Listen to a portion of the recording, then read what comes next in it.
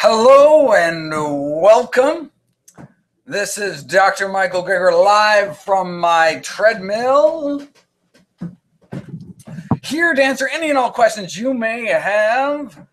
I did a Facebook Live earlier today and doing YouTube now. We'll do this every month. For those of you unfamiliar with my work, every year I read through every issue of every English language nutrition journal in the world. So busy folks like you don't have to. I then compile the most interesting, most groundbreaking, the most practical findings into new videos and articles I upload every day to my website, NutritionFacts.org. Everything on the website is free.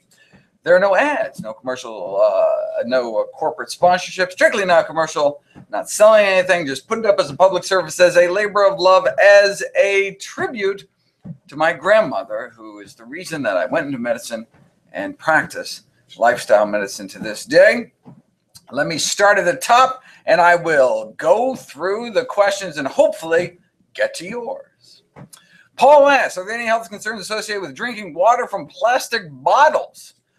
Yes, there are. If you look at, there are both microbiological concerns as well as chemical concerns. So, for example, from polycarbonate plastic, if you search on NutritionFacts.org for the letters BPA, you will see videos about some of these plastics chemicals. Also, phthalates, spelled with a P, PTH, ALATES.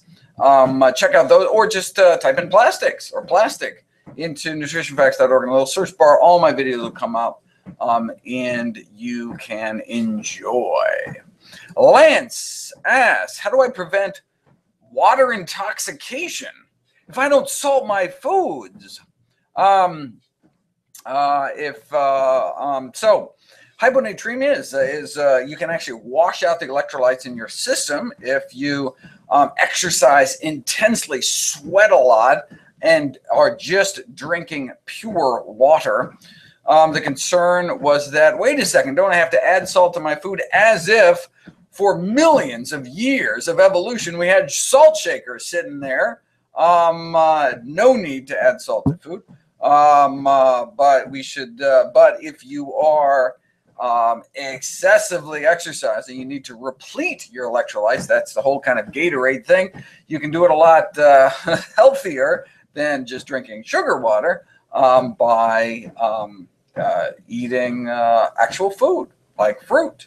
So we should get all our sodium from natural sources, not from salt shaker, not from processed foods. You do not have to take a bag of potato chips on your bike rides.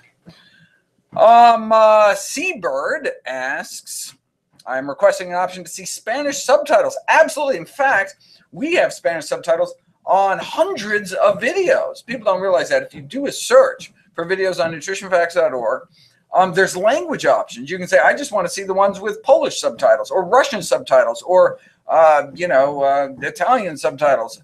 And Spanish is actually our most common one. We've got hundreds of videos already translated. We have a whole team of translation volunteers. You actually can be one of those if you'd like to help out. We're actually going to convert the entire site into Spanish. So not just the subtitles for all the videos, but like all the wording on the site. So it'll be like a little flag. You know, you go to some websites and there's like, you can choose your language. Well, it's going to be the same thing, NutritionFacts.org, where you can see it in English and you see the entire site in Spanish. And then we're going to move to other languages to broaden the number of people that can have access to this life-changing, life-saving information. But right now, you can access those Spanish subtitles by just doing a search on NutritionFacts.org and then clicking the Spanish language button. All right, Laura asks, Coumadin. I've been diagnosed with a thrombus, a clot. Takes warfarin every day to maintain an INR. Are there vegetarian studies guarantee reversal without anticoagulants? Absolutely not. You need if you have excessively clotting blood for whatever reason, or if you have a heart valve or any kind of internal hardware that could cause your blood to clot, although there's basically what's called salicylic acid, which is kind of the active ingredient in aspirin, found in plant foods, not just in willow bark, where it was originally harvested from. And so people eating plant-based diets, particularly eating spicy plant-based diets, because there's a lot of salicylates in spices like cumin, you will have blood levels of aspirin which rival that of people actually taking a baby aspirin, a small dose aspirin pill every day.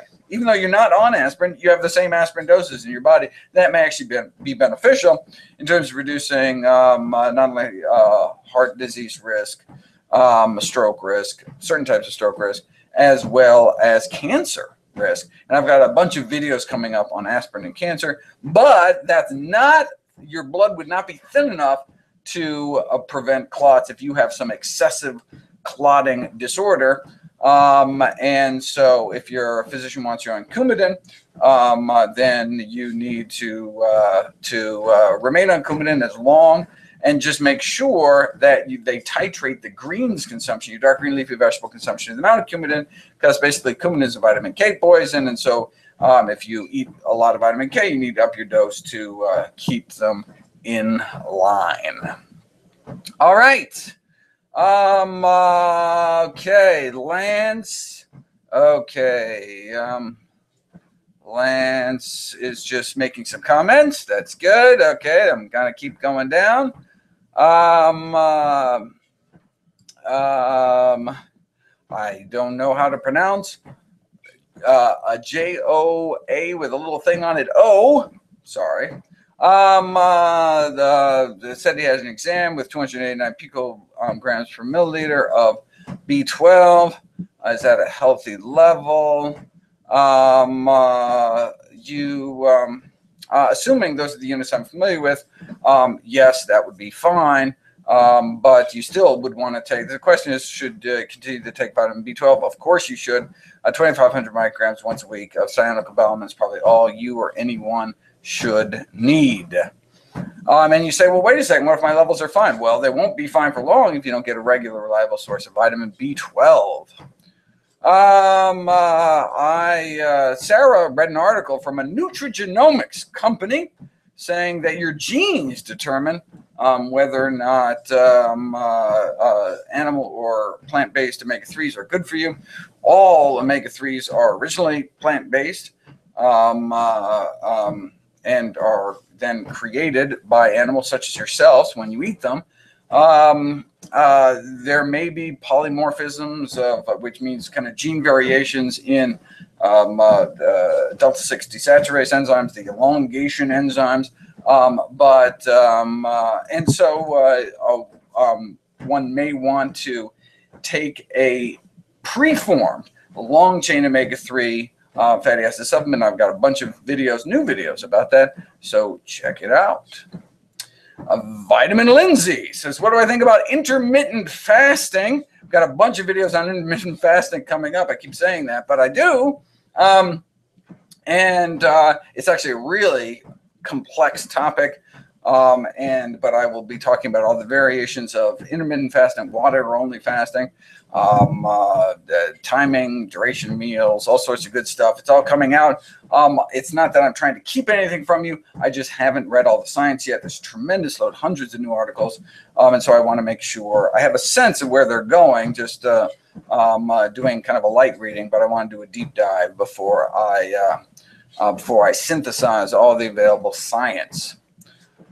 All right, Michael, good name, asks if you take a DHA, EPA supplement, how much ALA should you get every day? As it's still important to keep an omega-6 to omega-3 ratio 4-to-1. If you're already getting so the reason one wants to keep their ratio relatively low of omega-6 to omega-3s is to kind of facilitate your body's elongation of the short-chain omega-3s found in flax seeds and walnuts into the long-chain versions. So do you still need to do that if you're taking, and do you need to get a source of ALA like flax seeds or walnuts or hemp nuts or chia seeds if you're already taking that? And my answer is yes to both, but not for the reason one might think. So, I mean, what's the recommendation to about omega-6 ratio? It's stay away from junky vegetable oils like corn oil, safflower oil, sunflower oil, and cottonseed oil. So you'd still want to do that regardless for all sorts of reasons.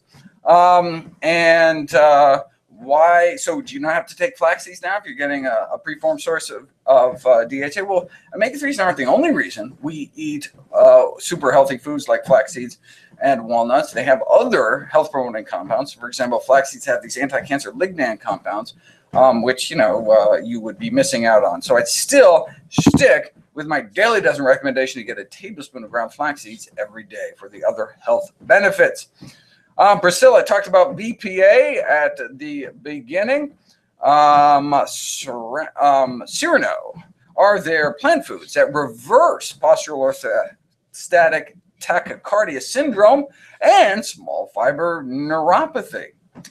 I do not know of any, but if you do a PubMed search, so if you go pubmed.gov, G-O-V, that's the database of the National Library of Medicine, the largest medical library in the world, and you type in whatever syndrome that you're interested in and the word diet or foods or such, and studies come up, I'd be happy to look at them. Send them my way. I will dig them up, and if there's something interesting, useful for others, I will make a video about it and share it with others. All right, Steve, what foods would I recommend for a toddler to have on a daily basis? Ooh, like a daily dozen toddler version?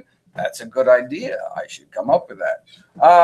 Until I do, though, I would encourage you to check out wonderful sources like anything Brenda Davis has written or Reed Mengels has written. They've both done wonderful books and chapters on feeding healthy diets to infants and small children.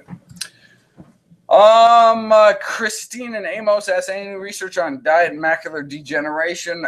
Very certain there is. I just haven't looked at it yet. I haven't got to my latest eye folder studies. I could actually look at it now, but it would take some time. But if there is, I realize that's an issue that a lot of people deal with, and we'll definitely do any videos on any new exciting developments in that area.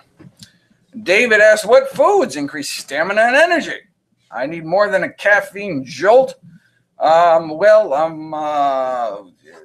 question is, you should, as a healthy person, have lots of stamina and energy. And if you don't, if you're tired, fatigued, then instead of caffeine-like jolts or other stimulants that you can certainly try, you treat the cause. You're not getting enough sleep. Do you have an endocrinological hormonal issue or anemia? There's all sorts of things that can make people kind of drag and tired, so you should get diagnosed. So you can go to, for example, plantbaseddocs.com, find somebody who knows a clue about nutrition and treating the cause of lifestyle medicine, treating the cause of disease, and then you shouldn't need to have any kind of jolt in your life because life will be jolt enough. All right. Any suggestions on rosacea? Lots of typical kind of medical suggestions, but in terms of dietary suggestions, I don't think I've even have a. Let me see if I even have a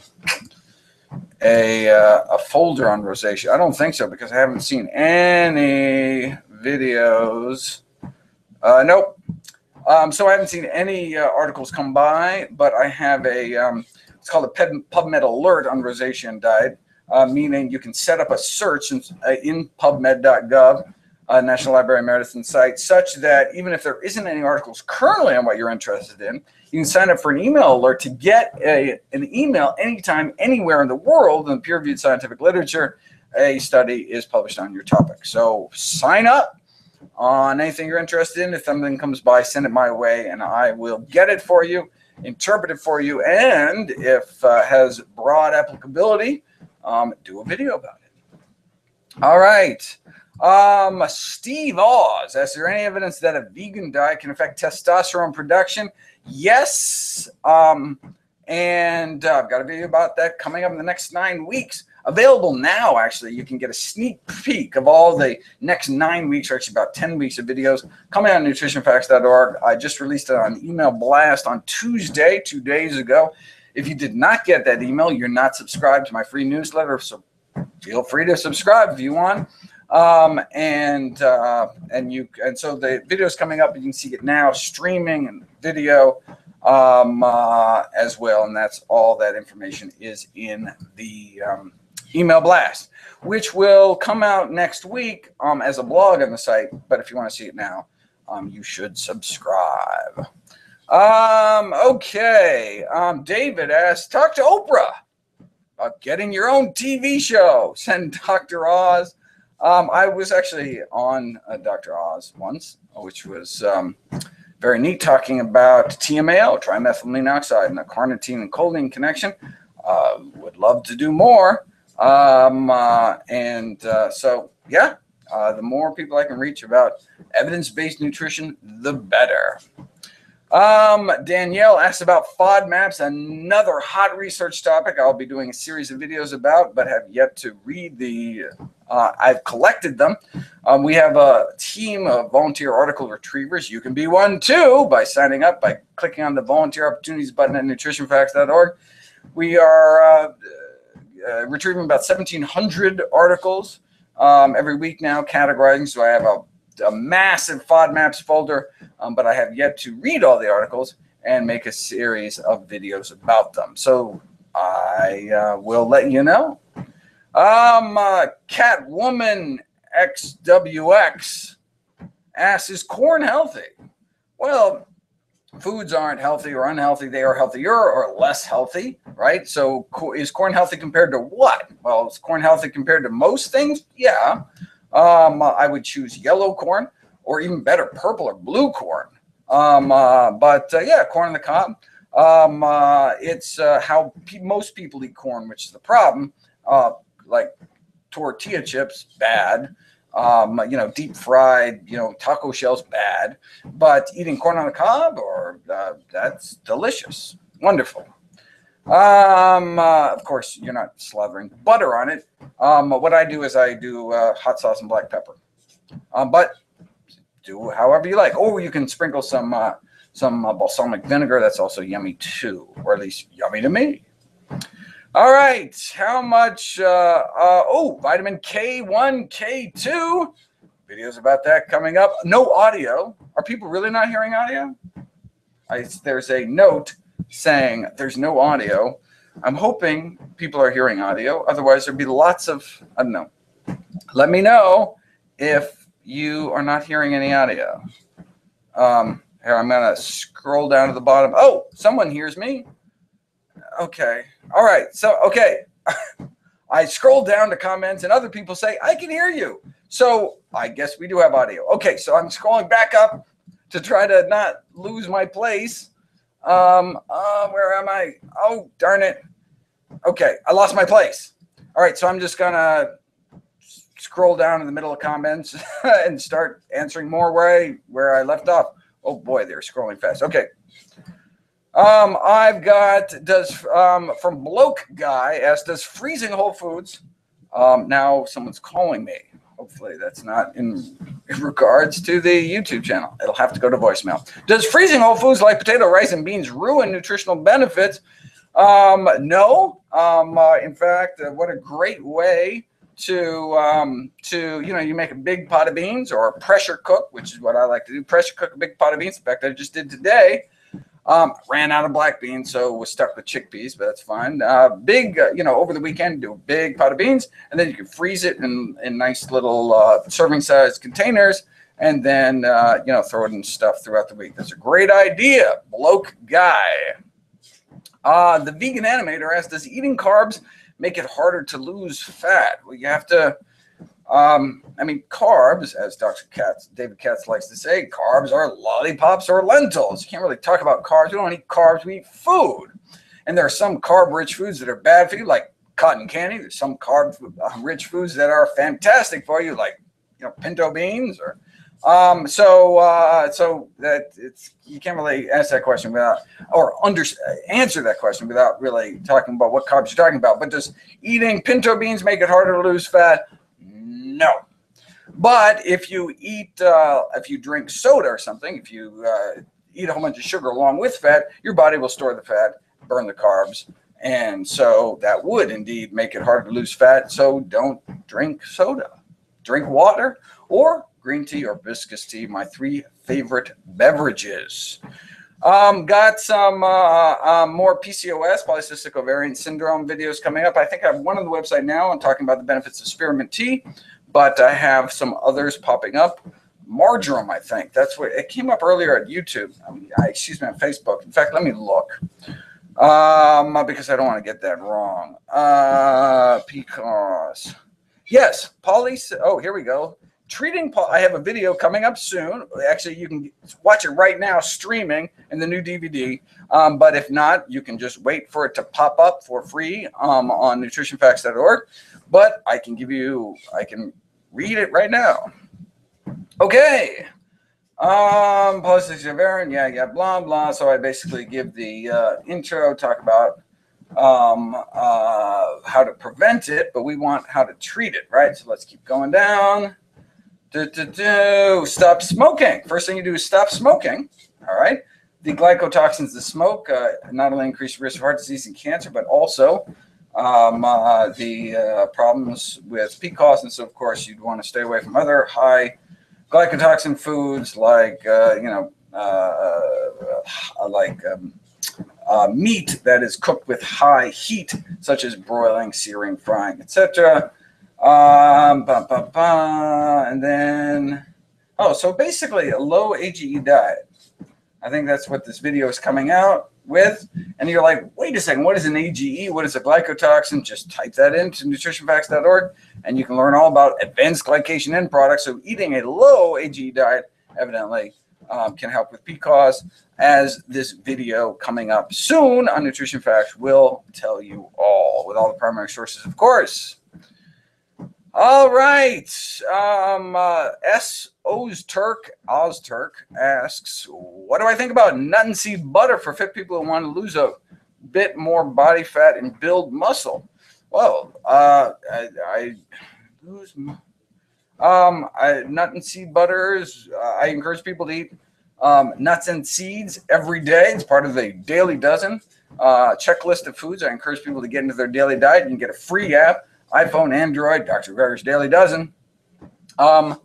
And so, yes, I think you should eat it, but not to necessarily lose body fat and build muscle, but just as a nutritious food. The way to build muscle is resistance exercise. All right. That vegan surgeon asks, do you have to buy whole flax seeds, or are milled flax seeds okay? What if aren't they oxidized if they're milled before eating? And the answer is no. You can grind flax seeds, leave them in an airtight container on your kitchen counter, not even refrigerated, for months without significant oxidation, which is quite remarkable. I think the reason people have that sense is because flaxseed oil oxidizes very rapidly. You have to keep it in the fridge. Even then, it oxidizes really rapidly, goes rancid. But it's isolated, it's fractionated. It's from the flaxseed itself. The ground flax seeds are packed with antioxidants to keep that very unstable omega-3 fats safe. And so again, that's why we eat whole foods, because it becomes as a package deal to keep the omega-3 fatty acids from oxidizing. So you can buy them pre-milled, you can mill them yourself, whatever you want to do. What about carrageenan? Asks Insomniac Bite. I've got a video about carrageenan. Check it out. Bottom line, I think for people that have gastrointestinal inflammation, may want to stay away from it. Okay. Whoa. There's so many cuts, so many questions. My screen keeps scrolling up, and so I'm about to read something and then it disappears. Okay. Whoa. Keep scrolling. Okay. So, Vin Bailey asks, how do you eat 5 to 8? Oh, okay. Hold on. Stop scrolling. Okay. Sorry about that. Okay. Matthew asks, hello, my wife has been on a whole food plant-based diet for months, and her nasal polyps are shrinking. But her nose is still stuffy. Does she need surgery to get rid of them, or will they clear up on their own? You know, well, so nasal polyps can form, these kind of little fingers in your nose. It's an inflammatory reaction. So maybe that could explain why an anti-inflammatory diet, whole plant foods, could cause them to shrink. Unfortunately, there's just no data. I guess it shouldn't surprise us, but I've never seen it actually published. And so I don't know what the course of the natural history kind of the disease would be on a healthy diet. And so I don't know. You'll have to tell me. If they're getting better, one might want to forestall surgery to see if they continue to get better. And then if they plateau, reconsider the surgical option. It's typically very quick outpatient type surgery, but there's always risk of bleeding. And so you don't want to do surgery unless you absolutely need to. So if they're shrinking, I consider talking to your doctor about holding off to see if they go away completely. All right. Lance Vegan Strong says soy increases estrogen levels, and so men should avoid it. It's just not true. You can check out my recent soy videos. Scott asks, okay, that's not a question. Oh, wow, that's a great question from Alex. How do you reduce mammalian TOR? And you do that by decreasing your leucine intake. I've got a bunch of videos on TOR. Just type in TOR, and you can see all the dietary interventions to suppress the kind of engine of aging enzyme TOR. What are my thoughts on our current system of cancer donations? Asks Chris. I'm not sure exactly what you mean by that. You mean organizations that solicit donations? There's good organizations, there's bad organizations. Probably my favorite. And if you wanted to donate to a cancer charity, I like the American Institute for Cancer Research. They seem to be doing more kind of diet-related research than other bodies like the National Cancer, not the National Cancer Institute, the other big cancer charity. Anyway, I like AICR the best of the current options available.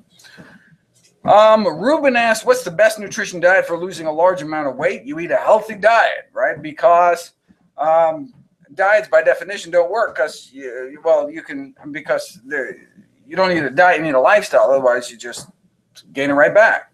I mean, you can lock yourself in a room and lose all the weight you want, but then but that's, by definition, not very sustainable. Since you get out of the room and you go back to your old habits, it goes right back up. So you need to develop a lifestyle change. You need to eat healthfully, which is a diet packed with whole plant foods like fruits, vegetables, whole grains, legumes like beans, peas, split peas, lentils, nuts and seeds, herbs and spices, mushrooms, basically real food that grows out of the ground. Those are our healthiest choices while decreasing our intake of meat, eggs, dairy, and junk food. That would be the healthiest way to control one's weight, and you stick with that because it would also control one's chronic disease risk. All right.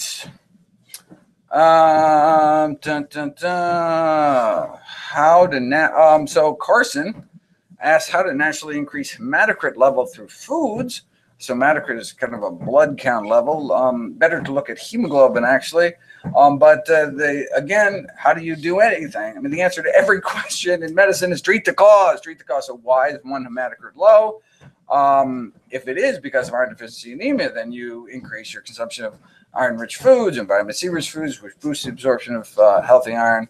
But if your hematocrit is low because you're bleeding in your intestines or have excessive menstrual blood loss, then there's other things you can do. So, for example, check out my ginger video talking about decreasing excessive menstrual blood loss, though that may not be a problem for if you are menstruating. Okay. I'm going to scroll down. Oh my God, are we already out of time? That's crazy. I am so sorry. Thank you so much for joining us for another Q&A. I probably got through like I don't know, 10%. They just keep scrolling up. I will be doing new live Q&As every month, Facebook and YouTube. Hopefully I'll get to your questions eventually. You can always come to the website, come to NutritionFacts.org and ask a question in the comments below any video. We have moderators, volunteer moderators that actually, you know, have like, they schedule like 2-hour blocks where it's like you're in charge of checking out the comments and helping answer questions and helping people. And so if you have a nutrition or medical background and would like to be a moderator and actually help out, we would love that. Click on volunteer opportunities at the bottom of the webpage, at the bottom of Nutrition Facts, and if you want that knowledge, you can ask a question on the website and they should be able to help you. And if you ask a question 3 hours later, there's another moderator on there who may give you another answer. Hopefully that helps. Hopefully all this work helps you and your family to live long, healthy lives. Thank you so much. Until next time, bye-bye.